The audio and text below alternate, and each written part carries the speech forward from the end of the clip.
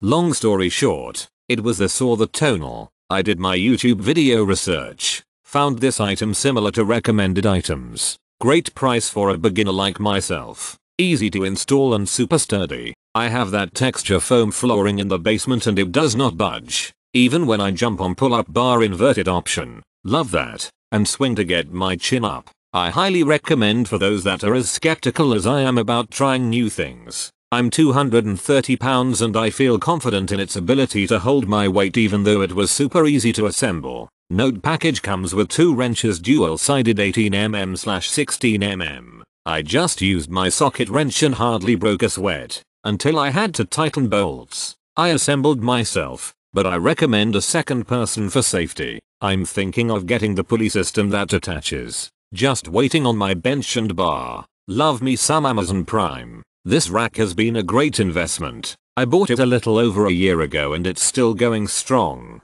I have it set up outside in the garage and there's barely any rust build up. And this is in Hawaii. I've used it 4-5 times a week. With a max weight of 315 pounds. I don't slam or drop the weights on the safety bars. The rack does wobble a little when you first set it up. But it has not been an issue so far and hasn't gotten any wobblier. Definitely recommend this rack for the novice to intermediate lifters. It's still going strong after a year. Only wish they still shipped to Hawaii, because I know a few people who wanted to buy it. Overall awesome. I don't recommend buying an additional pull-up bar, but that's just me waiting for Sunny to sell extra weight storage. I use Rogue Fitness rubber plates and can only fit a 45, 25, 15 on each side. Still need to fit my 10s and 5s and my misc plate sizes. I bought the barbell holder. Came with 2. And a few other attachments. I'll put it to the test shortly.